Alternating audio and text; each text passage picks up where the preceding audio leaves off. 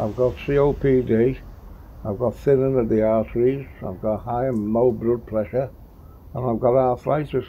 I don't really want to go to hospital. I don't really want to go to the doctors, because with my wife over the last 20 odd years, 25 years, I've been in and out of hospitals.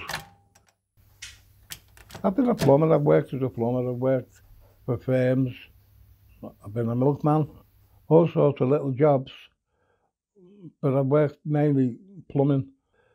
As I am now, I'm 75 and I'm not very well myself, and it really cuts me up to know I can't do any work, you know, can't climb a ladder.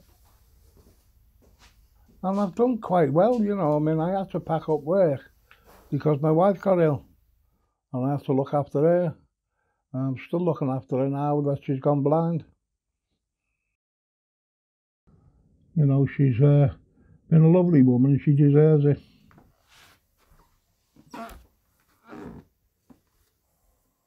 Well, I more or less live on the desk. I do all my paperwork on the desk. I've got my laptop. I've got a kettle which I make a coffee whenever I want. But yeah, it's everything really. It's everything I've got. Whenever I'm doing that, not doing that, I'm lying on the bed, lifting my leg up, and 9 times out of 10 I fall asleep. So I'm sleeping most of the day. And you think, you know, it's just another day, especially the winter now, because the days are dark and the nights are dark, and early in the morning it's dark, and you feel as if, you know, you're on your own here. You know, sometimes you do get depressed and feel like finishing your life, but then 10 minutes later you think, what, you know, that's not fair. Why should I do that?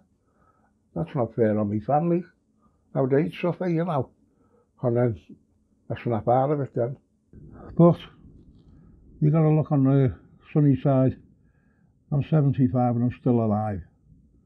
And that's the way I look at things.